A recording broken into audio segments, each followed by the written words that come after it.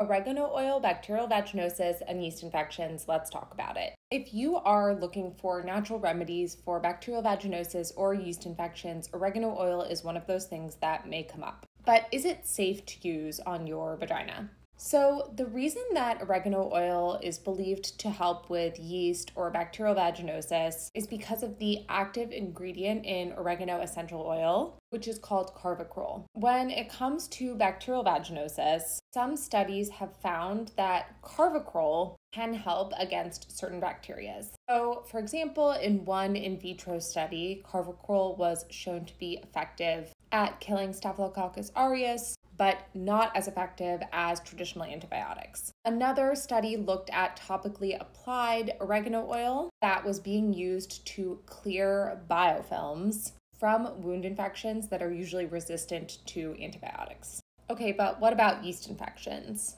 Well, one study that was done on rat vaginas found that carvacrol decreased the amount of yeast, but the problem with this study is that it didn't compare it to a typical antifungal treatment. And while animal studies are helpful, sort of overarching pattern is that these tests were done in labs or on mice, and that's not the same as testing in a human vagina. The other thing that's important to know is that one study found that carvacrol actually limits the growth of lactobacillus species, which are the protective bacteria that live in your vaginal microbiome and help ward off things like bacterial vaginosis or yeast infections. And unfortunately, like most things in women's health, there really isn't any research or studies on oregano oil in the vagina and its effectiveness against vaginal infections. So while its antimicrobial properties are promising, it's really unclear whether it works against yeast infections or bacterial vaginosis and whether or not it's safe to use vaginally.